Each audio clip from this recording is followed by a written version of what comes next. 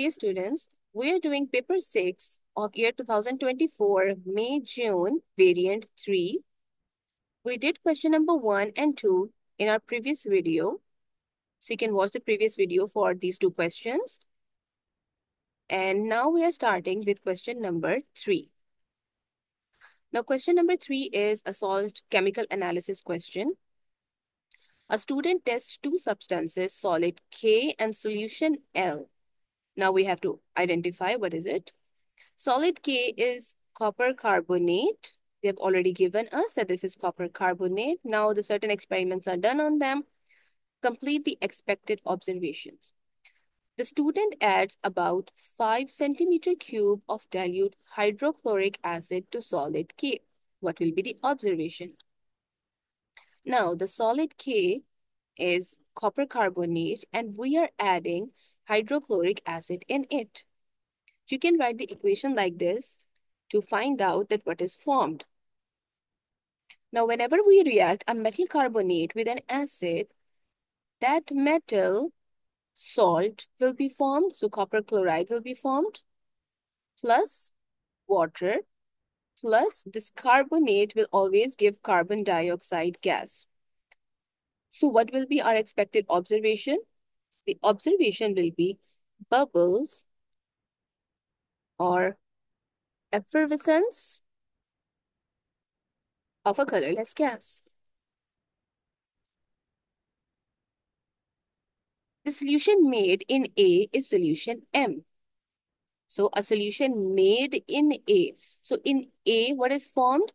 Copper chloride solution is formed in the previous equation.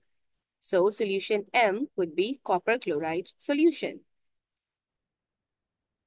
So a solution made in A is solution M. A student divides solution M into two portions. To the first portion of solution M, a student adds aqueous ammonia dropwise until it is in excess. What will be our observation? Now, a student is adding aqueous ammonia. There is copper and chloride. The aqueous ammonia, this test of aqueous ammonia is for the positive ions, for the copper ion, for the cation ions. So let's see from the data sheet.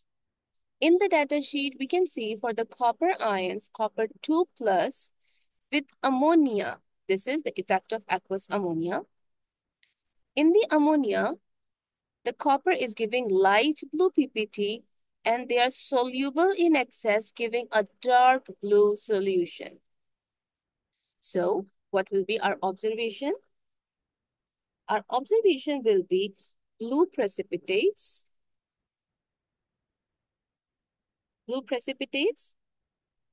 and which dissolves in excess, giving dark blue solution. So we have this question is of 3 marks, so we have to write everything that by adding aqueous ammonia, we're getting light blue precipitates which dissolve in excess and giving a dark blue solution, and everything is mentioned in the data sheet. Next question, a student carries out a flame test on the second portion of M. Now, flame test is also for the cations. If we see here, the copper gives blue-green color of the flame. So we'll write here, the color will be blue-green. Describe how the student should carry out the flame test. Now, how to carry out a flame test? We'll write that for the flame test, there will be, we will clean the nichrome wire first. Clean the nichrome wire, dip in HCl to clean it. Then dip the wire in in the metal salt or in the metal compound. Observe the color under the flame. Under the Bunsen burner. Observe the color of the flame under the Bunsen burner, and also it should be blue flame,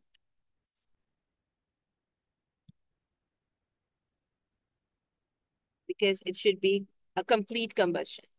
So, but should not confuse it with the color of the flame. So this much is enough. Next question. Okay, same question, same next part. The test on solution L. Table 3.1 shows the test and students' observation on solution L. Solution L was divided into two portions. To the first portion of solution L, add aqueous sodium hydroxide dropwise until in excess. White precipitate forms which is insoluble in excess. Insoluble. So let's see. Which thing is giving white precipitate with sodium hydroxide? So these are the cations. These are the cations, and this is sodium hydroxide. So we can see here that in sodium hydroxide, aluminium is giving white PPT, calcium is giving white PPT, and zinc is giving white PPT. But when we add it in excess, the substance should be insoluble. The ion should be insoluble. So here aluminium is soluble, zinc is also soluble in excess, but calcium is insoluble in excess. So it means that this will be calcium ion. Next, to the second portion of solution L, add 1 centimeter cube of dilute nitric acid followed by few drops of aqueous silver nitrate. Now we add aqueous silver nitrate and we are getting cream PPT. So let's see what is it. In the anions, if we see that we are adding silver nitrate, this is a test for 3 ions. By adding silver nitrate, we can test 3 ions, chloride, bromide, and iodide. All three are giving different color precipitates, and bromide is giving cream precipitates with silver nitrate. So the ion will be bromide. Now identify solution L. So solution L will be calcium bromide.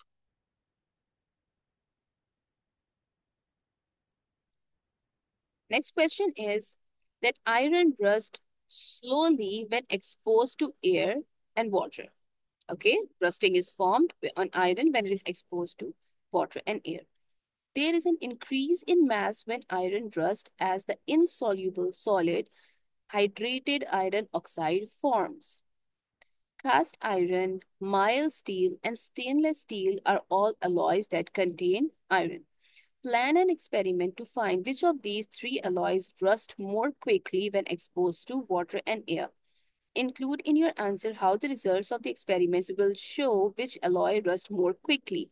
You are provided with powdered cast iron, powdered mild steel, and powdered stainless steel and common laboratory apparatus. So we have 3 types of steels. We have cast iron, we have mild steel, we have stainless steel, and we will plan an experiment to find out that which one will rust the quickest.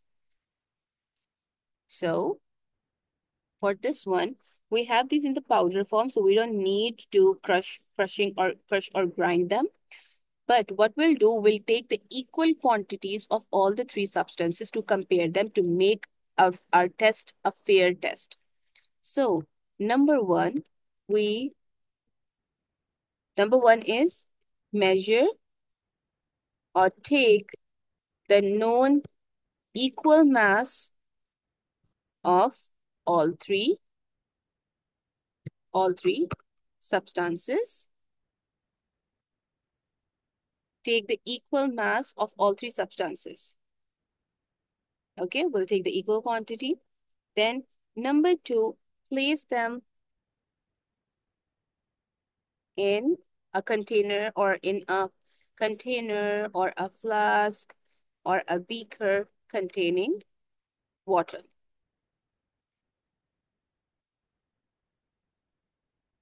Okay, we'll place them into the water. After that, we will leave them for some time.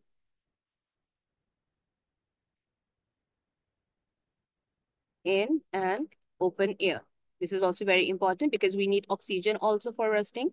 So leave them in an open air for some time. When they get rusted, you have to filter them out because rust is insoluble in water. So rusting forms on them, which is insoluble in water. So filter them one by one. We'll filter them. After that, the residue which we get, we will dry the residue. We'll dry the residue. Point number 6, we'll weigh the residue or the solid residue. We'll weigh it. After weighing, point number 7 will be the largest mass will rust the most quickly,